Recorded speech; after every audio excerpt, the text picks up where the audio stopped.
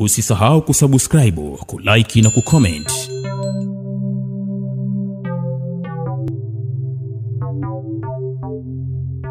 Kifo cha Kisu, Usaliti na Laana. Na hii ni sehemu ya pili. Simulizi hii imeandikwa na Mtunzi Frank David, ambayo unaweza kumpata kupitia nambari ya simu ya 0769 510060.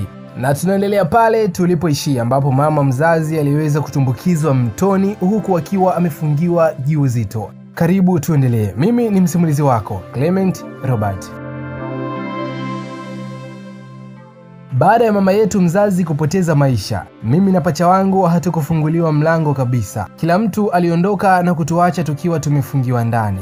Na kipindi tupo mule ndani, pacha mwenzangu akaongea kwa lugha ya kikabila, akimaanisha kwamba akitoka nje lazima mwenyekiti atamkoma. Kwa nini kasababisha mama yetu afariki? Hivyo basi, siku ya kwanza ikaisha bila mtu yeyote kutufungulia. Siku ya pili hakuna aliyefungua mlango. Njaa kali sana ilitupiga mule ndani na hatakuwa na chakula chochote kile. Ndipo tukaanza kupiga kelele dirishani ili watu watuonee huruma tuweze kufunguliwa mlango tutoke ndani. Ila hata wapita njia waliogopa kutufungulia wakisema kwamba msiende kufungua hapo, mama yao alikuwa mchawi, mtalogwa bure, maana mtoto wa nyoka ni nyoka tu.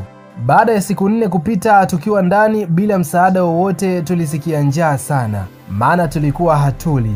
Tulichafuka sana, maana tulikuwa hatuogi. Chumba kilitoa harufu, maana tulijisaidia humo ndani. Kipindi tumebanwa, ndipo nikamwambia pacha wangu, Steven ndugu yangu, tukizubaa tutafia humo ndani, bora tutumie njia ya ziada tutoke. Steven akanijibu, sasa kaka, tutatokaje ndani?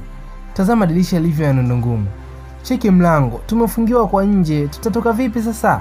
Steven, leta kisu nikuoneshe. Ndipo niliamua kupanda mpaka juu ya paa, kisha nikachana bati kwa kile kisu na tukawa tumetoka nje, mimi pamoja na ndugu yangu. Tulishangaa kuona damu zimekaukia pale nje za marehemu mama yetu. Tulilia kama watoto wadogo. Hatukuwa na msaada wowote ule. Tulienda mtoni walipomtupa mama. Labda tungelipata mwili wake ili tumzike, lakini hatukuona mwili kabisa.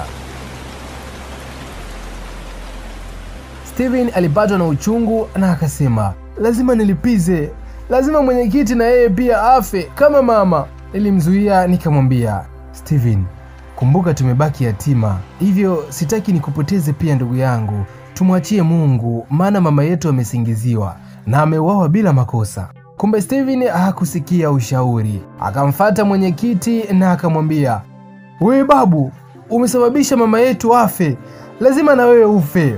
Na hapo ndipo mdogo wangu alipofanya kosa kubwa sana kuongea vile.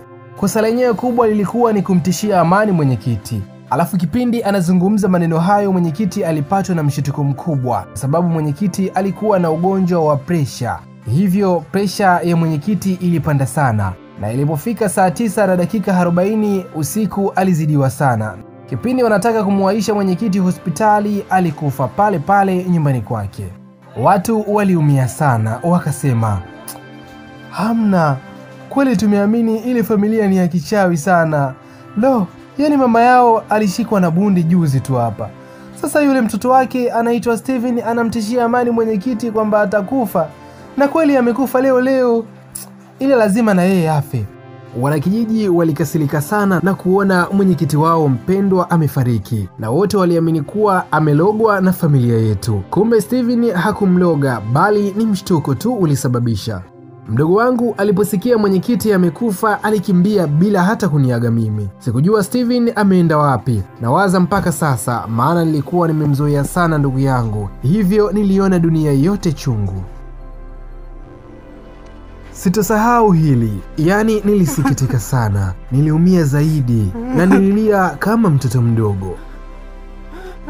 Pale wanakijiji walipokuja nyumbani wakiwa wamebeba visu, mapanga na fimbo, mida ya usiku wakiwa wanataka kumuua Steven. Lakini bahati nzuri siku hiyo Steven alikuwa ameshatoroka. Nilikuwa peke yangu pale nyumbani. Walipokuja wakanikamata mimi, wakataka kunipiga. Wakasema hivi, Steven yuko wapi?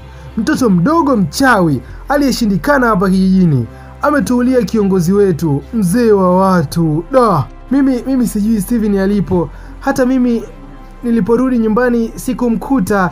Nilipigwa kofi zito sikioni. Kisha kaka mmoja akanidunga na bisibisi begani mwangu, huku akisema, usipotuambia mchawi mwenzako alipo, tutakuua wewe. Nilipiga mayowe huku nikisema, sifahamu, sielewi, mimi nilimkataza asimwambie vile mwenyekiti, ila hakunisikia kabisa. Nilishikwa kama mwizi. Nilifungwa ndani kwetu, kisha wakachoma nyumba yetu moto kwa nje ili na mimi niungulie humo ndani. Nilianza kupiga kelele nikiomba msaada.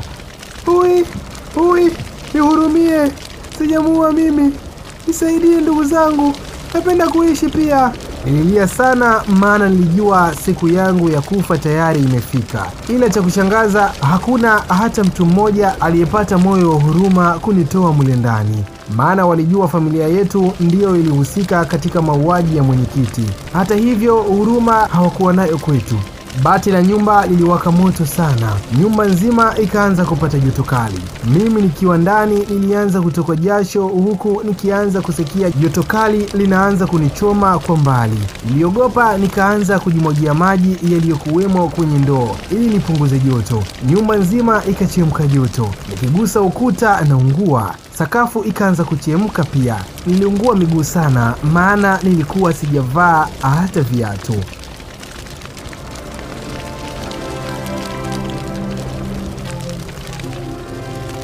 Usikose sehemu ya 3. Simulizi hii imeandikwa na Mtunzi Frank David. Instagram na Facebook ni hadithi zetu. Mimi ni sahibu wako Clement Robert. Instagram ni official claims. Usikose sehemu ya 3.